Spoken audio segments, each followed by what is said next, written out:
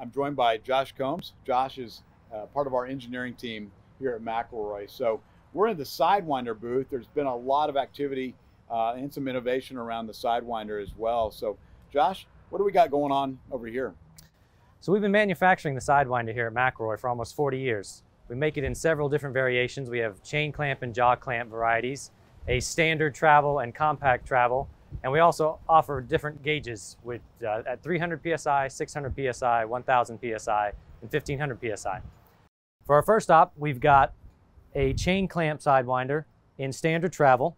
We're using a 2-inch IPS main. So we've got 2-inch IPS sidewall inserts here and a 2-inch IPS line bolster. So this would be our most versatile setup for a Sidewinder. As it ships, a chain clamp can accommodate main sizes up to 8-inch IPS, but with extension kits, you can actually take the capacity up to 36-inch OD mains.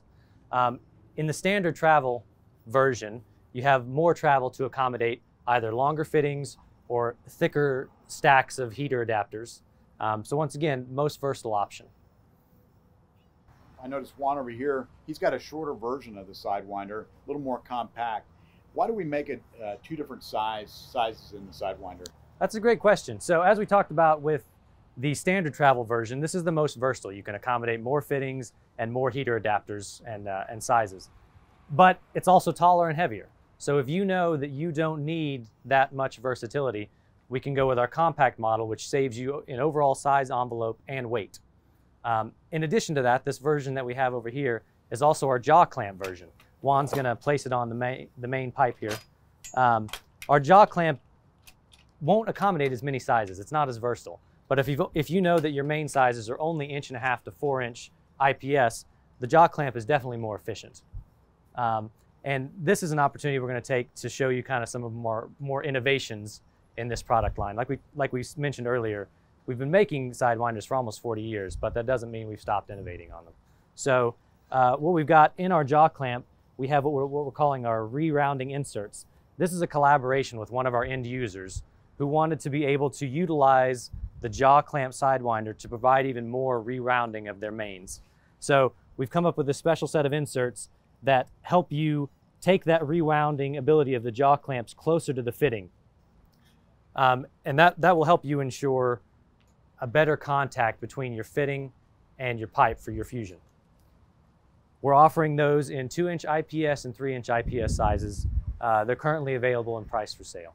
So I've got to ask, I noticed the DataLogger connected to a Sidewinder, and I've seen it done, but talk to me about that a little bit. So is there a special kit needed to be able to do that, and how does that work with the DataLogger?